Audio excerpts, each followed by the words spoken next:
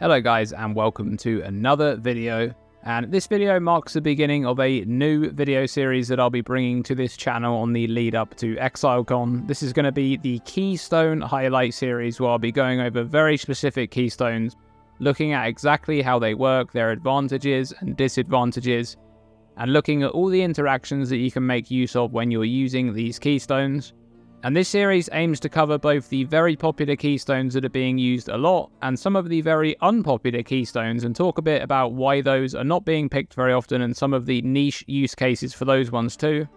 And we're beginning the series with Tempered by War, a timeless keystone. This means it's acquired from socketing a timeless jewel into your passive tree, and these jewels dominate passive skills within their radius, including keystones which will be transformed into a new keystone, the type of which depends on the timeless jewel that you're using and the name on the jewel itself. Tempered by War is granted by the Lethal Pride timeless jewel when it's in the name of Rakiata. And this keystone has 50% of cold and lightning damage taken as fire damage, and 50% less cold resistance and 50% less lightning resistance.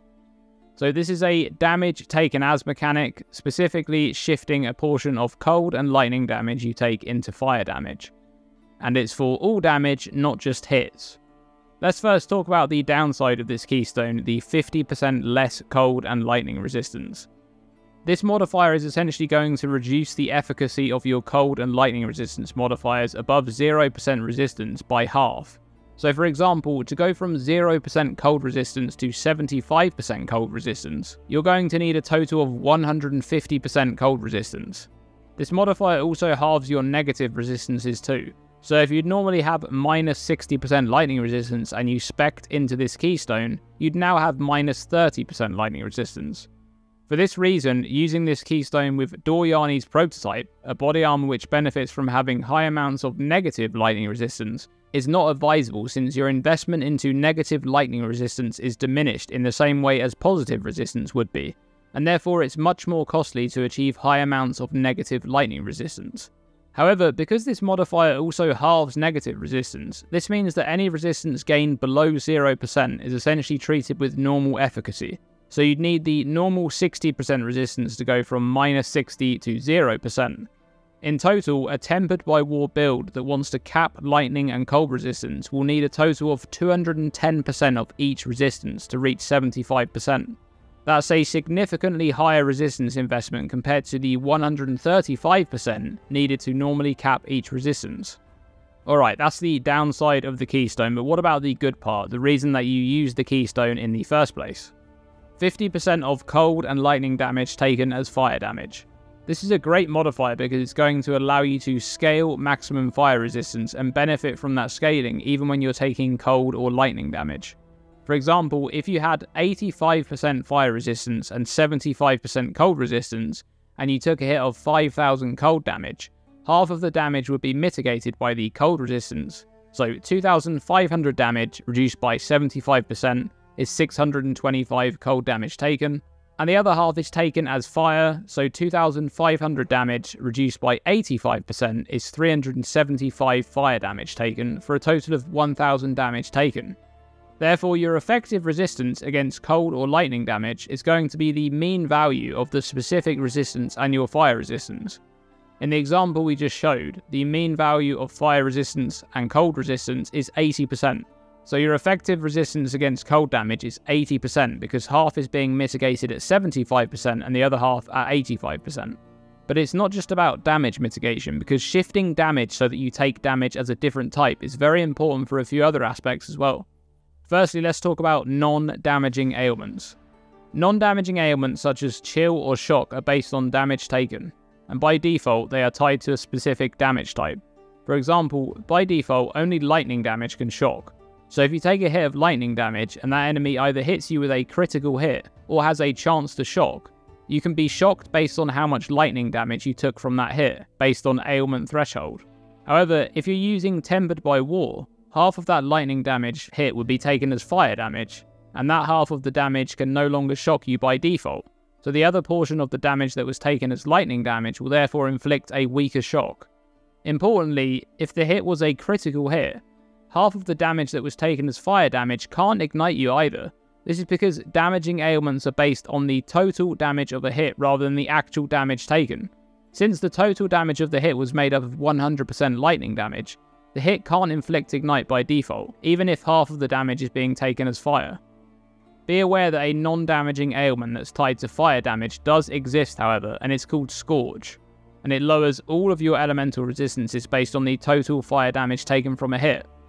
So if you encountered an enemy that has an inherent chance to Scorch, and they deal a hit of cold or lightning damage to you, that damage usually wouldn't be able to inflict Scorch by default, but because you're using Temper by War and half of the damage is being taken as fire damage, that half of the damage can now inflict Scorch. There's also another very strong benefit to the damage taken as mechanic, and that's avoiding damage type specific penetration. For example, you're fighting the Uber Shaper boss and you're using Tempered by War. The Shaper's Ball ability deals pure cold damage and has cold penetration. When this ability hits you, half of the damage is taken as fire damage, and therefore half of the damage cannot penetrate your cold resistance anymore, as it's being mitigated by your fire resistance instead. Be careful with mechanics where penetration is added globally to monsters. For example, in Expedition encounters, you can activate a remnant that grants fire penetration to all of the monsters. You probably don't want to do this while you're using Tempered by War, because now even part of the cold and lightning damage that you're taking will be able to penetrate your fire resistance, so watch out for that. On a similar note, let's talk about this boss, the Black Star. Some of you may have seen Waggle lose his hardcore character to this boss earlier on in this league. It was an Ignite Reap Chieftain, and I think it was like level 97 or 98. And you guys are thinking, how on earth did he lose his character to this boss at that level? We're also talking about Waggle, one of the best hardcore players in the game. So the boss arena is split into two halves. You have a red half and a blue half which rotates around during the encounter. And standing in each half applies a stacking buff and debuff on you. Standing in the red half, you gain stacks of Annihilating Light, which makes you take more fire damage and less cold damage. And for the blue half, you gain Crushing Darkness, which does the opposite. You take more cold damage and less fire damage. And the boss has two main abilities, Astral Avalanche, which deals pure cold damage, and Solar Flare, which deals pure fire damage. And it's well telegraphed which ability is being used, and they are never used at the same time. So one of the strategies is of course to stack the correct buff for each ability so that you take a lot less damage of the type that's being dealt to you. And so Waggle's Chieftain was using Tempered by War. I'm sure you guys can see where this is going. He played the fight like anyone else would do. He stacked the Annihilating Light debuff right before Astral Avalanche, so he was taking a lot less cold damage.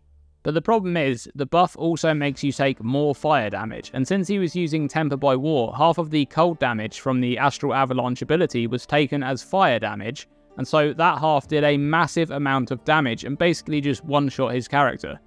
The moral of this story, if you're using Tempered by War and you want to fight this boss, either deal enough damage to kill the boss before it does anything, or better advice still, just unspec the Keystone before the fight. It will make your life much easier. So how can you make the most out of this Keystone and really benefit from its effect? Well, as we talked about earlier, you can now effectively increase your damage mitigation for cold and lightning damage by just scaling your maximum fire resistance. And since you're going to be wanting to do that, you can also consider shifting a large amount of physical damage that you take into fire damage as well.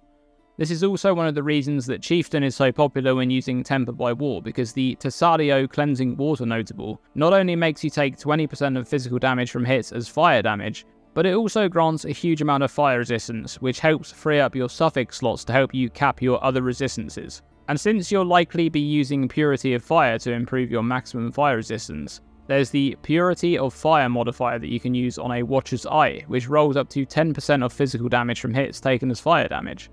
There's also the same modifier that rolls up to 12%, but you'll need to use Purity of Elements to benefit from that one. You can also get a large amount of physical damage taken as fire damage on a rare helmet. You can find helmets with 10% of physical damage from hits taken as fire damage in Delve nodes that drop fire-related items, and Corel in Betrayal also drops helmets with a similar modifier. However, his modifier has a roll, but the max roll is still 10%. You can then combine one of these helmets with an Eater of Worlds Eldritch Implicit that grants a percentage of physical damage taken as fire. This goes up to 8% for a total of 18% possible from the helmet slot alone. You can roll a prefix modifier on rare Elder and Warlord influenced body armors, which has a portion of physical damage from hits taken as fire damage. These go up to 15% on a tier 1 mod, or 18% on an elevated mod. And there's also the Graficious Betrayal mod, which grants a portion of physical damage from hits taken as fire damage, and another portion taken as lightning damage. The unveiled version rolls up to 9% of each for a total of 18%, while the crafted version rolls up to 6% of each for a total of 12%. You can also consider using this unique body armour, the Cloak of Flame. This was significantly buffed in 3.19, and the stat that we're interested in here is the 40% of physical damage taken as fire damage. This is a hefty amount of shifted physical damage, and this one is not specific to hits, so it'll work for things like bleed and corrupted blood as well, which is really nice. And then there's this unique shield, the Dawnbreaker. Now this is one of the best unique items in all of the game. It's extremely useful on a large amount of builds, and this one drops exclusively from the Searing Exarch boss. This shield has incredible synergy with Tempered by War, since it has 3 individual modifiers on it which allow you to take a portion of physical, lightning and cold damage as fire damage. All of these mods roll between 10 and 20%, so it's quite difficult to get a good roll for all of them. But since you're essentially stacking more of the same modifiers, and they stack additively too, this will continue to improve your effective resistance against cold and lightning damage. Importantly as well, these modifiers are once again not specific to hits, so it will work for all of the damage that you take of those types, even damage over time. And this is where things are going to get very expensive if you're in Trade League, because there's also this jewel, Sublime Vision.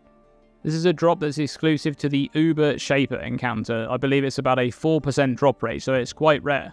But the thing is, this jewel drops with a random modifier that's tied to a specific aura, and there's 17 different variations, and we're only interested in one of them. That's the Purity of Fire mod. This has a heavy downside of disabling other auras from working, but you will still be able to reserve mana for other non-aura skills, like Heralds or Petrified Blood. This provides up to 40% aura effect, so that's going to be really nice in helping you get to maximum fire resistance of 90%. And then it has this very special modifier, 30% of cold and lightning damage taken as fire damage while affected by Purity of Fire. As I said, this will be expensive.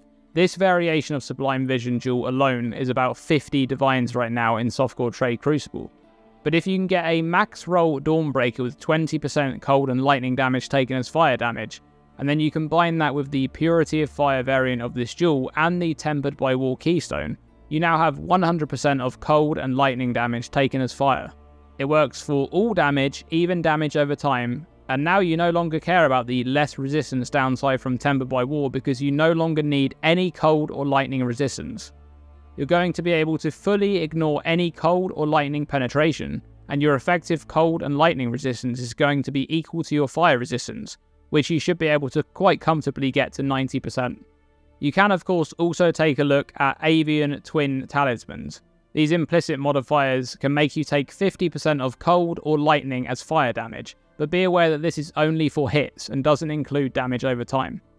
Once you have a decent amount of damage taken being shifted into fire damage, you can start considering some modifiers to fire damage taken. For example, Arctic Armour, a reservation skill that grants 20% less fire damage taken from hits while you're stationary.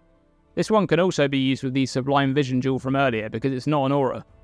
There's also the Formless Flame helmet that drops from Zorth related breach content. This one was completely overhauled in 3.21, and it now has a massive flat fire damage taken modifier that can roll up to -200 on a max roll. Flat damage modifiers are quite rare, and one this large is practically unheard of. Damage taken modifiers come after mitigation, so once the damage has passed through your resistance and any other applicable mitigation, this flat modifier will then be applied, so it's actually quite effective. And on the topic of Tempered by War, we should also briefly talk about the Juggernaut's Unbreakable Ascendancy notable.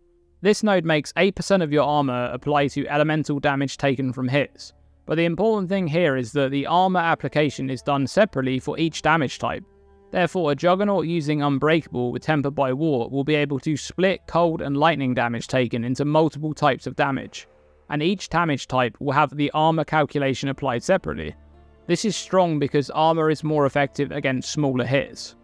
Lastly, we can't talk about Tempered by War without also mentioning Mahuxotl's Machination.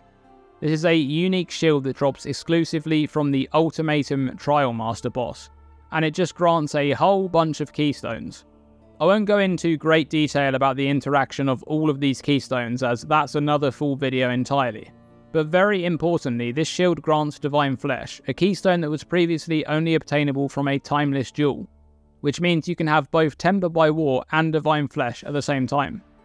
Divine Flesh makes 50% of all of the elemental damage that you take be taken as chaos damage instead, and it gives you a nice bonus of 5% maximum chaos resistance as well. If you're using these two keystones together, you can fully ignore cold and lightning resistance and only focus on fire and chaos resistance. And this is far cheaper than the Sublime Vision version, with the cheapest Mahuxotl Machination shield on Softcore Trade Crucible being about 5 divines. Not only that, but with this setup, you're also very strong against fire penetration, since 50% of fire damage that you take will be taken as chaos damage. And the shield also grants a keystone that can't be found anywhere else, and that's Everlasting Sacrifice, which grants plus 5% to all maximum resistances for 4 seconds every time you reach full energy shield. And there's several methods you can use to actually gain that energy shield and keep this up permanently, but as I said, that's for another video. But essentially, this will also make it easier for you to achieve the 90% fire and chaos resistance that you'll be wanting to get. And this combination can be used with the Juggernaut's Unbreakable and the Armour and Energy Shield Mastery that applies 10% of armor to chaos damage taken from hits, or the 4th vow. There's a lot of combinations you can use to make a near invincible character. Overall, Tempered by War is a great keystone that you can use to build an incredibly durable character, and you have a huge list of mechanics that you can combine with it to make this keystone even stronger. That's it for this one. I hope you guys enjoyed this video. If you did, please click the like button and subscribe for more videos like this one in the future, as I'll be continuing the Keystone highlight series on the lead up to ExileCon, and you can hit the bell button if you really want to know when those videos go live. Thanks for watching, and as always, stay tuned and stay safe.